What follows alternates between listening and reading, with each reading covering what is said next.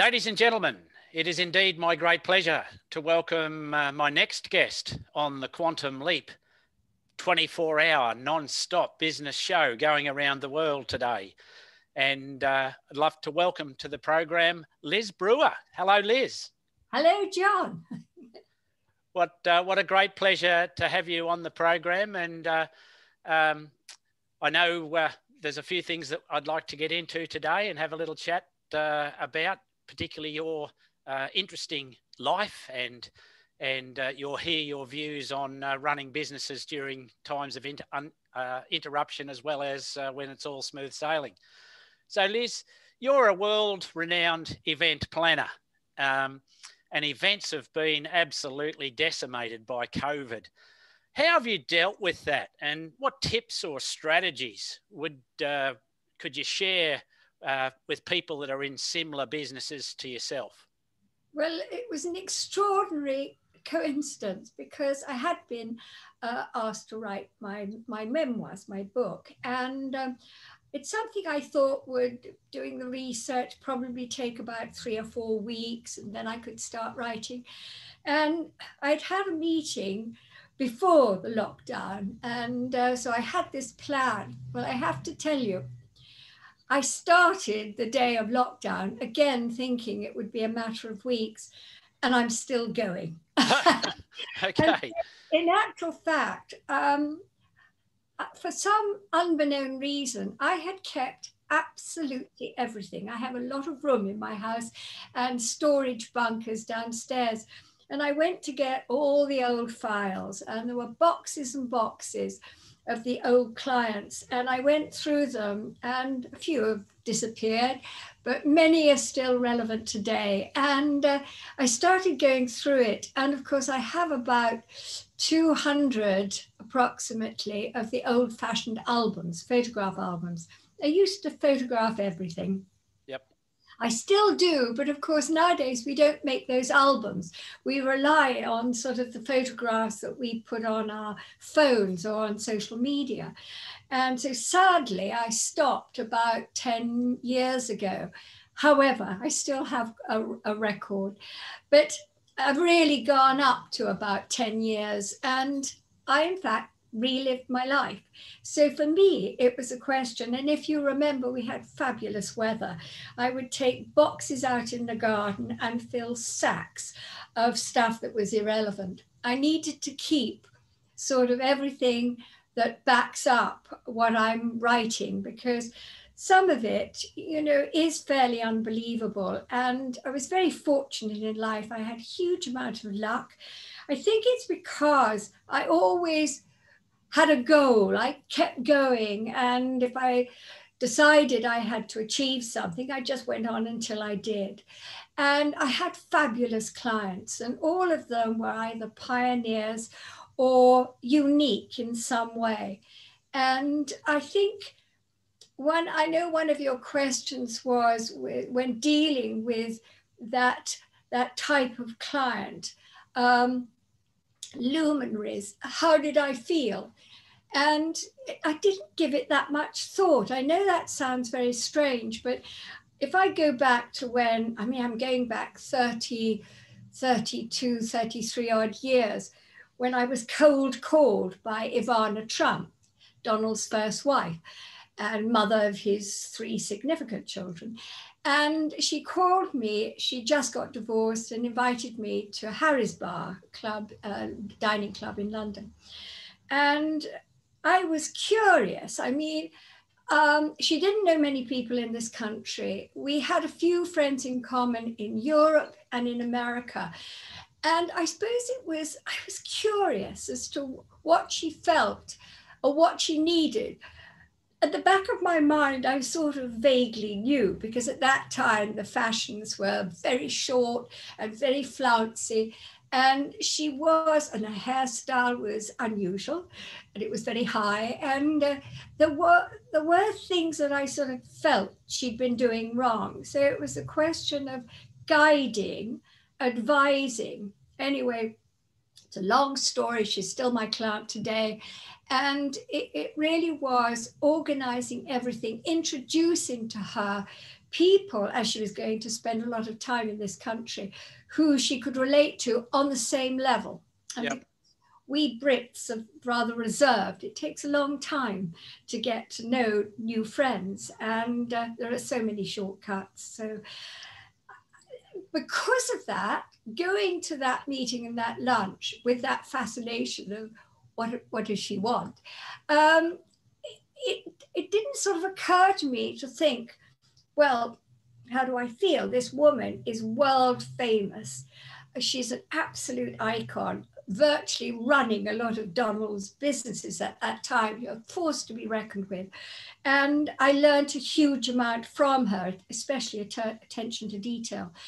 And so what you see in a person of that sort of character and that success is a human being.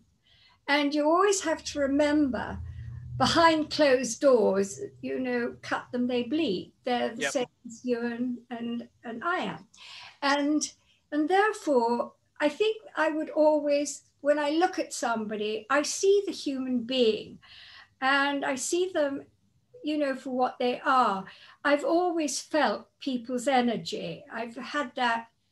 It's not a gift, it's something you develop. And I think that came from years of living in Portugal when I observed people. I was very young and I observed them and watched them and could read their energy. And it's something to this day I've found quite useful. Yeah, yes. So those past experiences have helped you through, because I know you've worked with some pretty famous people like Tom Jones and Sir Richard Branson. But is it just word of mouth? Is it for people out there looking to get key clients? How does that all come about? It's quite extraordinary. It just happens. And I've never advertised. It's only ever been word of mouth. And, I love a challenge. And when I've been approached, and you mentioned Tom Jones, Tom was never a client of mine, but I did know him. But with people, for example, like Richard Branson, it was a question of, I would be approached and to do something. And maybe it was a test to see, well, let's see what she can do. And that often happened. It would start off with me being asked to do an event or 3 challenges. And I always remember one client that was slightly more recent, who just wanted 3 things happen. He wanted a heliport in the Thames. He wanted to be a member of a new club in London, a real elitist club, and membership was closed. And the third one was to do a party at Ascot for about 80 people at the last moment and have access to the royal enclosure. Now, these are things that everybody says it's impossible. But I learned in life, nothing is impossible if you put your mind to it. And if you've got the right connections, there's somebody there who can help. And you have to start off with the attitude, okay, I'm going to try and do this. I'm going to give it my best shot. And you focus on it. And every phone call, everything you do during the day, everything's focusing on that one thing. And 9 times out of 10, you manage to do it. Yep. And I would surprise myself with, okay, this club is closed membership. There's no way I'm ever, but I don't have that. I went following day, invited to lunch. The son of the guy I was having lunch with happened to be helping the membership secretary. And it happened. I can't go into details of how it happened, but it happened in 3 days. And that I found in life, you have to believe, rather than have the negative approach, you'll be optimistic and believe you can make it happen. If you start doubting, then, and those negative thoughts creep in, you won't succeed in anything. Yep, and very wise words. I've interviewed people you may not know, Alan Peace from the Body Language series, yeah. And Alan, who I've known for many years, quoted, it's you work out the what, and then don't let the how sayers stop you doing it. And I guess that's right. a little bit like Richard Branson's book with Screw It, Just Do It. You say yes and then work out how to do it afterwards. Absolutely right. Absolutely right. And, you know, and it is like, because one of your other questions was about, you know, doing television and filming. Well, I mean, I've had 2 documentaries made on me, both by the BBC. First one was 20 years ago. No, actually it was over 30 years ago. And I've done filming even before that, you know, when I was very young. And to begin with, because I took on projects where, you know, I was focused on and I had to give a speech or a talk or be filmed. Yes, I used to get, in the beginning, I was nervous.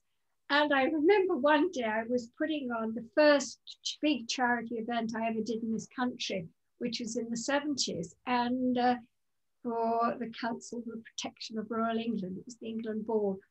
And I remember getting my entire committee together, which I had about 30 people, all in their own right, quite well known, and were integral to what I was trying to achieve. And I was at a venue and I had to give my speech, and I had always had a little flask of whiskey. I was taking a slug of whiskey. Somebody saw me and said to my sister, "I've just seen your sister take some slug of whiskey." And she said, she always does that before she does a speech. Well, I discovered I didn't need to do that in the end. You know, what you have to do is forget and just concentrate on what you've got to say, who's out there. You know, it can be an audience of millions of people, or it can be dozens of people, or indeed it can be a dozen, you know, 6 to. And it's a question of you talking, believing in what you're saying. Integrity, I think, is terribly important. So you have to believe in what you're saying. If you don't, you know, people can read through you. And also, if you don't believe in a project, you're not going to do it particularly well. You're going to do it because you're going to be paid to do it. Many clients, I remember one in particular who I turned down. And I'd say, look, I'm very expensive. And, you know, going back 30, 40 years, I was the most expensive you could have. But I, you know, I did give what was expected. But with this particular client, I never forget, he wanted me to open the first of a chain, a very well-known hamburger restaurant. And I just said, look, it's not my market. Yep. I can't do it. And, you know, the first hamburger restaurant just opened in London, and I said no. And he went on and on and on in this room. And finally, just to get rid of him, I said, okay, I'll do it. But I can guarantee September, that date, nobody's going to be here, they're all away. And he said, I don't care, I want you to do it. I couldn't sleep. And I remember getting up 3 a.m. I had one of those old-fashioned typewriters. I typed him a letter and said, you know, I really can't take your money to do this because I'm not going to be able to achieve what you want. You know, and got in my car, drove up to Hampstead, popped it through his letterbox, came back, went to sleep. He was banging on my door 9 a.m. He said, you gave your word. Okay. Well, I went into overdrive. I because he wanted 150 guests, I invited at least 300, thinking everybody would be away. I even invited the local mayor. It was in Covent Garden, the Pearly King and Queen. I did actually, at that time, I was very friendly with Marvin Gaye through another friend of mine, Lady Edith Foxwell. And they were coming. And so I had that up my sleeve. But I remember that particular day, I'll never forget, 9th of September. we are going back a long, long time. And it would appear everybody just arrived back from holiday, had a tan, felt great, wanted to party. And mine may have been the only invitation going, but they all turned up. Yep. To the extent that there were also 3 Rolls Royces that got towed away. So of course it hit the headlines with amazing restaurant. And many stories about that particular client, because of course it went on and on and on. And very amusing stories as well, which of course will all be in the book, because what I've done over the last, at least the last 12 months is I've managed to reduce the filing. If you could see my drawing room, it is boxes of now very large files and masses of press cuttings, etc., in order for me to select those that have amusing stories. And there are amusing stories to tell, because I sort of feel nobody's particularly interested in the fact I've had hundreds of clients and who they are, and they might not even know half of them, but what they want is something that they could relate to, are people that they still know about, and you have to make it amusing. When everybody can laugh, they laugh with you, you know, rather than find it offensive. Yep. And many businesses today, whether it's the interesting stories that you've had, Liz, or whether it's a day-to-day, what most people would consider even a mundane situation that happens to all of us in business, people can relate. And when you tell the story of what happened, everybody thinks, yep, that's authentic. And I think authenticness is something that a lot of people look for.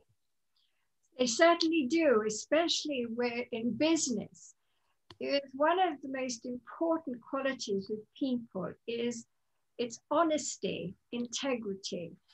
I'm all for ambition. You know, when you're interviewing people, you want somebody who they may not have the top qualifications, but if they've got an honesty about them, if they're eager, they want to participate, they have the ambition and will to work with you. I think that's more important than anything else. You know, you go back to my parents' generation when, you know, people had apprentices and you started at the bottom and you worked your way up. I mean, that's what happened. And it worked. So they learned communicating with people. Yep. And you asked me about, you know, this last year that we've all had and the lockdowns. What's happened is, of course, people have realized one of the most important things is human contact, and not just through a Zoom. It's actually being able to feel the energy, to be with other people. And we were becoming, especially the young, we were becoming the creatures that continually were looking down, you know, blocking the ears. And once it was taken away, you know, it took us 3 or 4 weeks, but the panic sort of set in and they realized you can't live your life like that. You've got to we're animals. We need contact with other human beings. Yep. And again, a lot of people probably don't realize it, but you know, you don't get that through a Zoom or through having a phone conversation. You get it by actually being in the room with that other person and feeling their energy. Yes. And I'm a great believer in energy and positive energy. I was once in Thailand, a place called Shiva Som. I've got a photograph here somewhere. And I had my aura photographed. And I didn't even know you could do that. It was quite extraordinary. It was a special camera, Korean camera. And the current sort of goes through you. The night before this had happened, I had been, I'd gone out to dinner. There happened to be at this particular place, she was on, unexpectedly, 3 people that I knew. And 3 significant people, let's put it like that. And we ganged up and we went out, we crept out to have dinner, and we had champagne, which we shouldn't have done because at that time, this particular place was very much into health and was detoxing, etc. So disobeying the rules, and we had our champagne. And I could probably tell you who they are. One was Mark Burley, who's now dead, who started the big club, Annabelle's most famous club in the world. And the other was Evelyn de Rothschild, who just gone through a divorce. And the other was a friend, married to a girlfriend of mine, Billick, and Izzy Billick, hello, Joseph L. Hello. And so we were out, 4 of us, 5 of us. Well, the following day when this Grand Master came to photograph our auras, we all went along and lined up, and we had the photograph done. And I remember thinking at the time, I'm going to make my energy positive. You know, I feel, because I still feel the champagne. so changing, a bit of courage. Absolutely. Changing my my energy, being positive. And if I could reflect on one moment of my life when I felt absolutely incredible, was when that guy came out. This little man, his white hair, his 2 guys, and he was in a long robe, and he must have been in his 80s, had no idea who I was, what I did, and he just looked at the photograph and he said, "Liz Brewer." Actually, called me Elizabeth. And there was Mark and Evelyn and Joseph and another person, Andrew Campbell. And he said, "You have a very unusual aura. Come with me." And I floated out in front of, these, very grown up men. And I floated out. And then he started to tell me things that nobody knew. But maybe he said, "You have the power of persuasion. Make absolutely certain you learn to use it well and not just to your advantage." And they were very wise words. And I reflect on that time and I remember those words, because sometimes, you can sometimes see an easy route to something and it might benefit you. And then you have to think of the whole picture. Well, that's okay, but you have to sometimes be slightly more unselfish. And in the end, it's more rewarding. Yep. Liz, that segues nicely into the next question I'd like to ask, and that surrounds in charitable causes and whatnot. And I know you're pretty heavily involved, as are most of the people I'm interviewing on this show. One of the things they have in common, other than being nice people and accommodating and happy, is that they're all involved in some philanthropy of some kind. Can you just share, what you're involved in and what occurs as a result of that? Yeah, I've been involved in many, many charities. It was just something which, unfortunately, we seem to have quite a void in this country to fund. And so a lot of it has to be done through events and with private individuals, etc. And I mean, so many. And one of the things that astounds me, I remember the last charity I actually launched. I've launched 2. One was many years ago, about 30 years ago, was the research into ovarian cancer. And that was because a particular friend of mine, she had recovered from ovarian cancer. And that was through someone who was doing research using mercury and all kinds of things. And this, my girlfriend of mine and her husband wanted to be able to start a charity to further her research. I remember that. And then the next time I launched was with Life After Breast Cancer. Again, the same girlfriend had had a double mastectomy. And what I wanted to do is, because of that, I suddenly discovered an awful lot of my friends have had this. unbeknown to me, unbeknown to the world at large, and fantastic women. And there is life after. A lot of them I didn't realize, and a lot of them again were the doers of this world. And so I launched Life After Breast Cancer under the umbrella of another charity.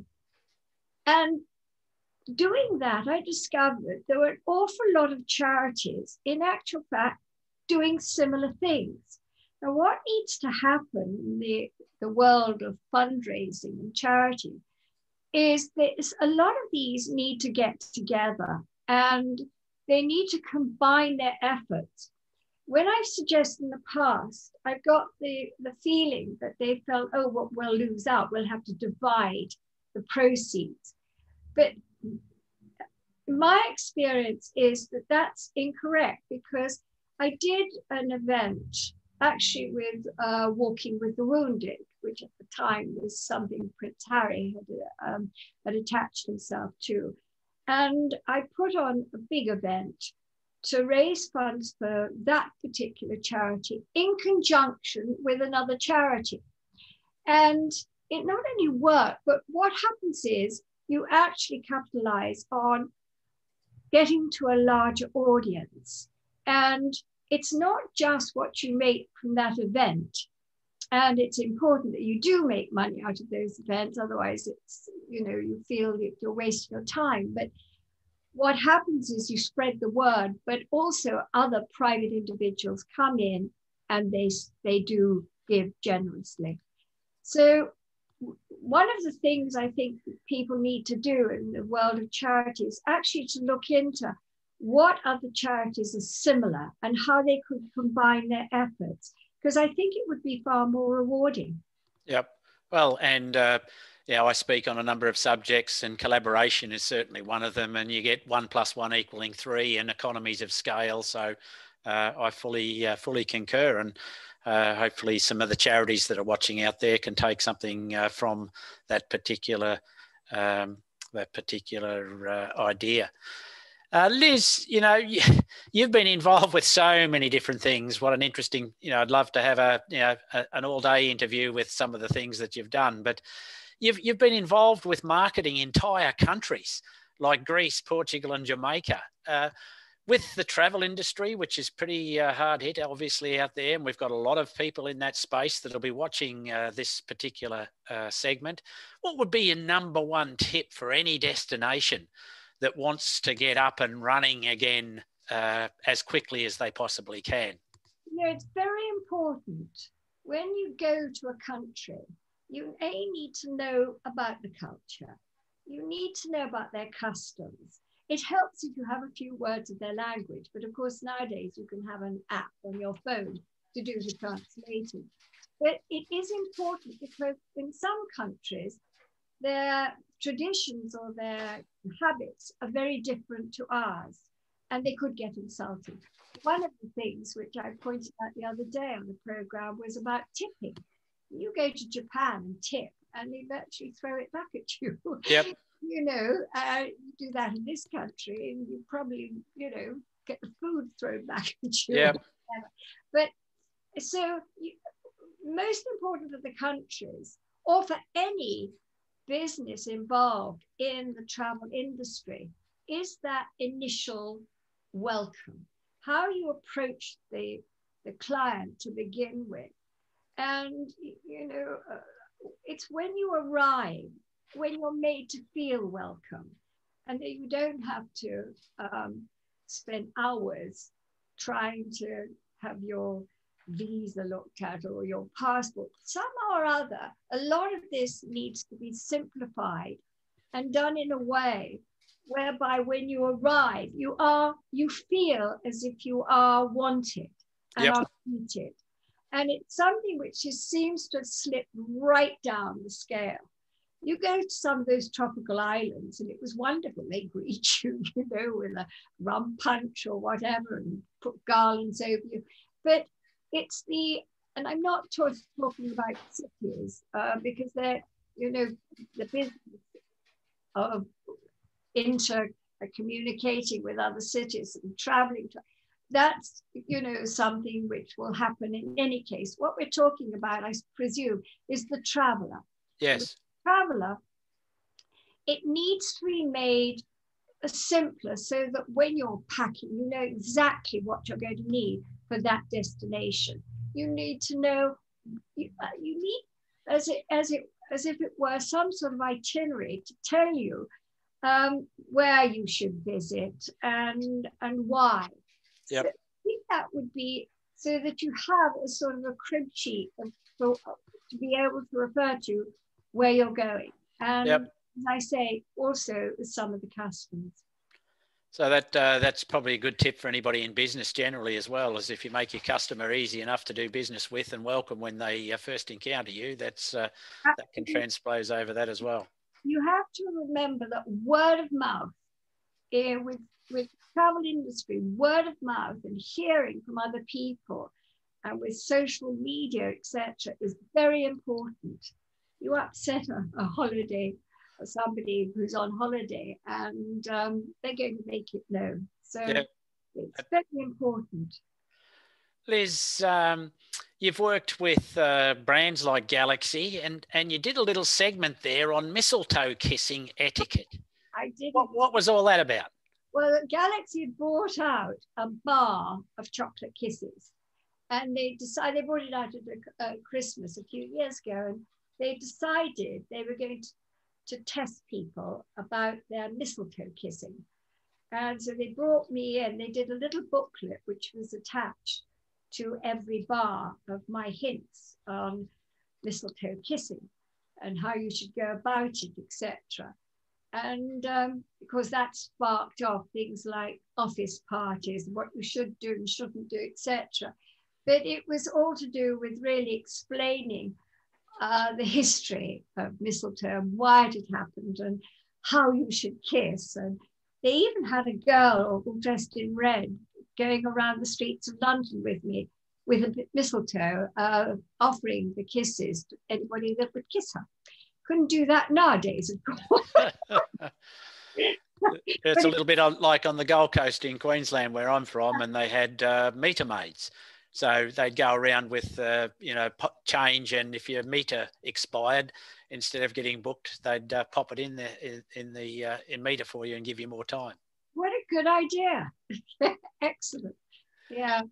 Liz, etiquette is it social behaviour and etiquette's been your forte subjects of, dare I say it, spanning 5 decades now.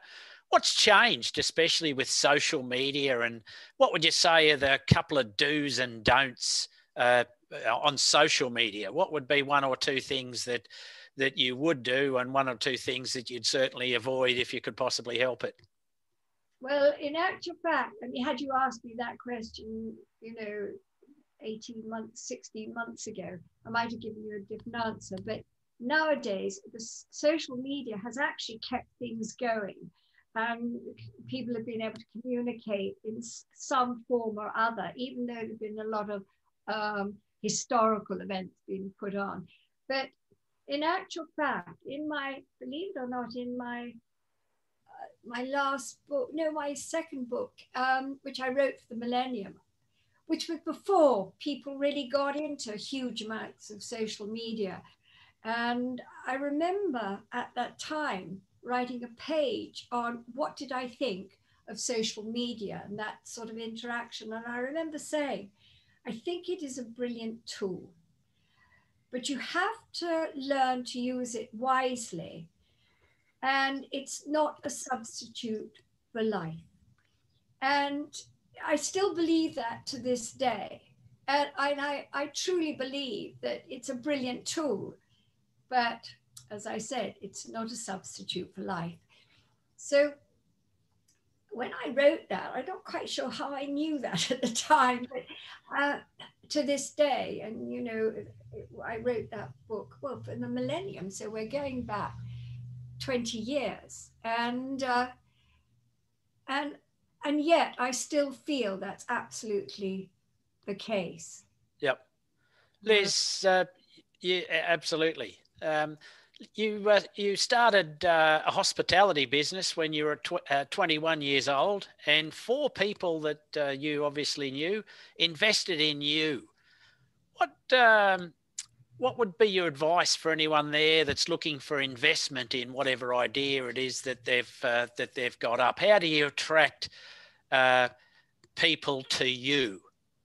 You have to be absolutely honest. You have to have integrity. If you're a first timer, it's a bit like being, publishing your first book. They've got nothing to judge you by. So they are going to judge you by how you present yourself. If you've done a business plan, how you've done it, but it is you that they're investing in. So they're going to, take note of your energy and your enthusiasm. And as I said before, your integrity, your honesty. With a lot of people, they don't give much of themselves during a conversation or during an interview. And you have to understand that from the moment you walk in that door and there's a panel of people or people sitting there, they're judging you. And sometimes they don't know why. And as I say, that's to do with this energy. We have an aura around us, and that is having an intercourse, as it were, with the people sitting in front of you.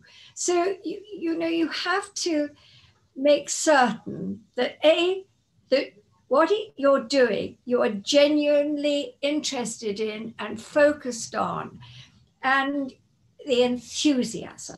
It's the enthusiasm which is infectious. And with that, it was a club in Portugal in the Algarve. And before there were any discotheque clubs, it was actually 2 people. And they just saw that they had the vision to see beyond that little business. Yep. At a time when there was nothing. And funnily enough, I've just completed the files on the Algarve and that club in Albufeira, 7.5, and what we went through. And it is an extraordinary story. At a time when this was a police-run state, I didn't know anything about the politics of Portugal. Yep. So it was a learning experience, but you could see, and those people that invested could see, this area was going to be developed. There were going to be hotels. There was going to be an airport. It was going to be massive. And there was this little hub of a nightclub and a discotheque. And it did take 600 people a night, the upstairs and the downstairs.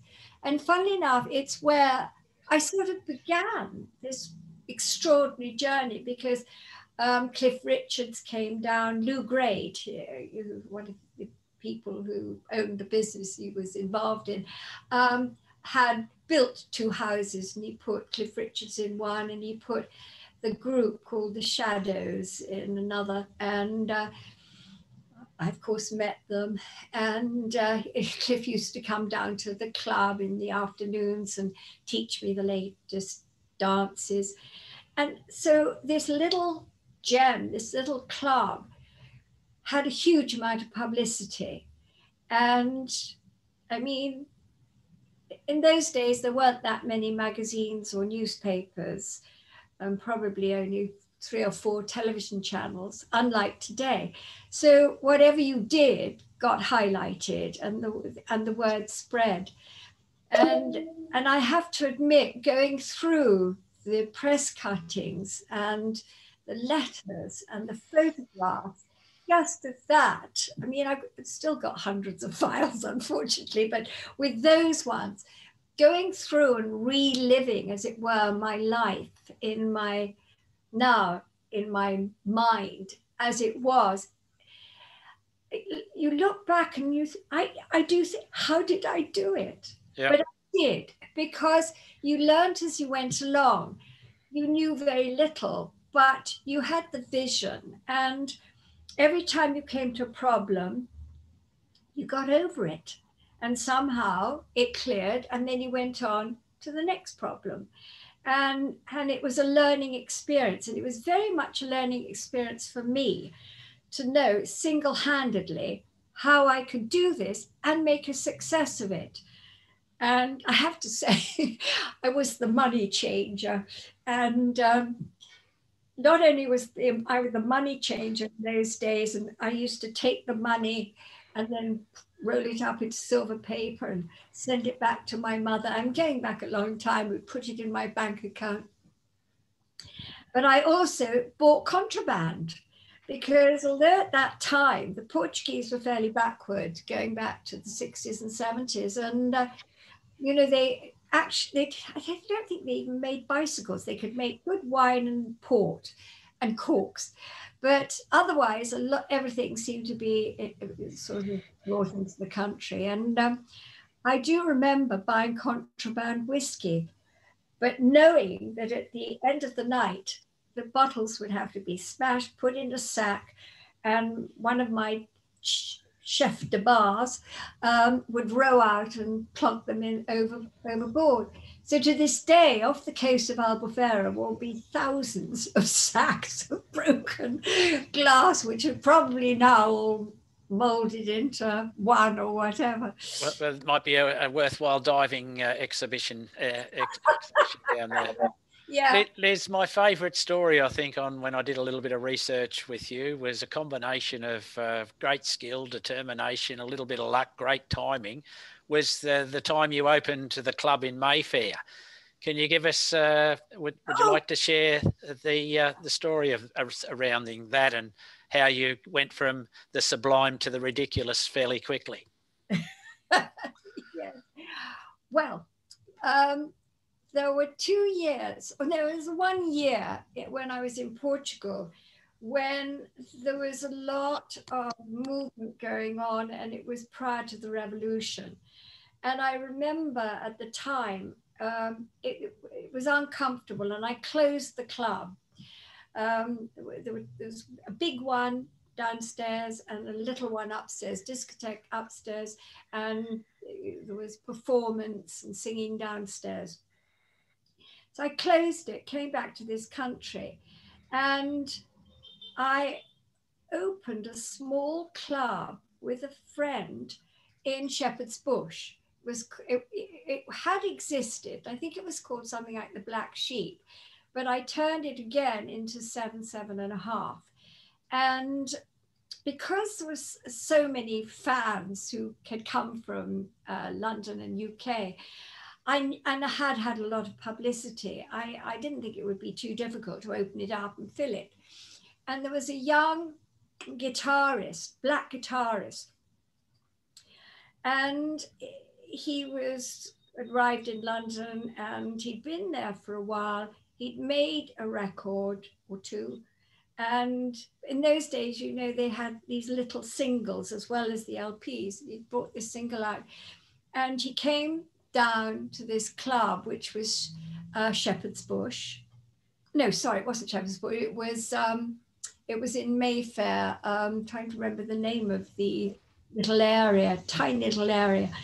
Think of it in a minute. Anyway, he came and he started to play this guitar. I'd never seen anything like it. I'd never seen anybody play a guitar as if they were really making love to a woman.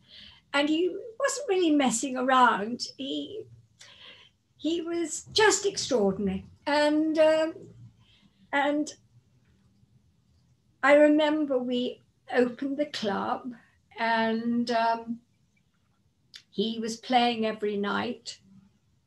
And I hadn't really done the opening. I think the opening party was after about 3 or 4 days.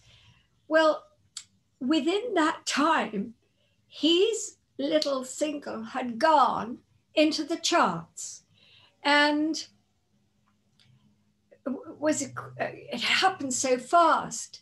He was under contract, and he was under contract for a month or 2 months.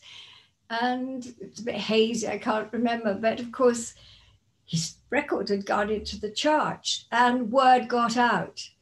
And his name was Jimi Hendrix, who you've probably heard of, and more than likely. And the word spread like wildfire, and suddenly Shepherd's Market, not Shepherd's Market, and suddenly there were people queuing up all around Shepherd's Market, queuing up on the stairs, including the Rolling Stones. My brother, who since, I mean, it's my younger brother, John, who's in the film industry, has actually made a documentary on Jimi Hendrix, and it's included in that. And he was there on the stairs. And they were, in those days, we were wearing these sort of army coats with lots of medals. And this guy was playing, and he was so extraordinary, and he was phenomenal. And unfortunately, the nasty man who owned the premises, who rented them to me, got so angry with all the people, I mean, I suppose understandable, that he, after 1 week, by that time his record had gone to #1, he turned off the electricity.